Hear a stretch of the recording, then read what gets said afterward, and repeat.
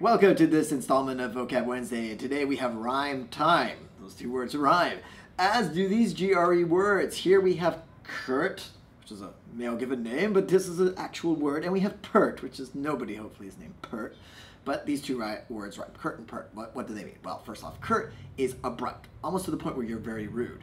So if you ask someone a question, how was your day today? It was fine. That would be Curt. Not the person himself, but that response, again, is kind of abrupt and rude. Then we have Pert.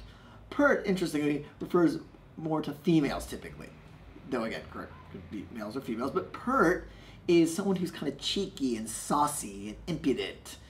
And so if you think of those words and you think of someone who's, oh wow, I can't believe they behave so rude to me, and usually it's a young woman for whatever reason in literature, that's how it's been used, that word would be Pert. Curt and Pert.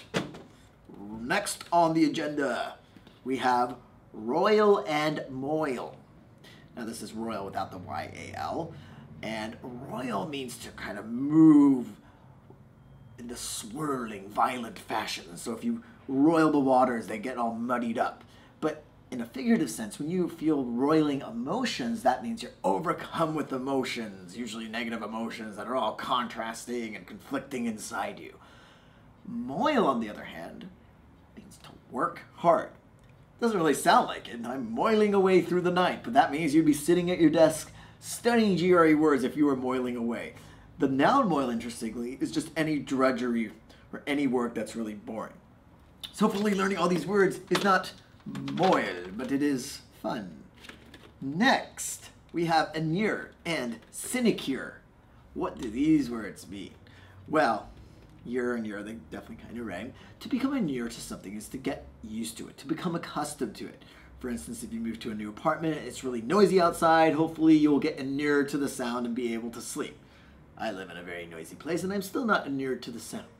Sinecure is all about comfort, where inure is usually about something unpleasant. A sinecure is a position, a job that's kind of plush or easy. You don't really have to do much, and you still get paid. You kind of just show up, hey, how you doing, guys? And sit down at your desk, check the stock market and the news, and do not much of anything.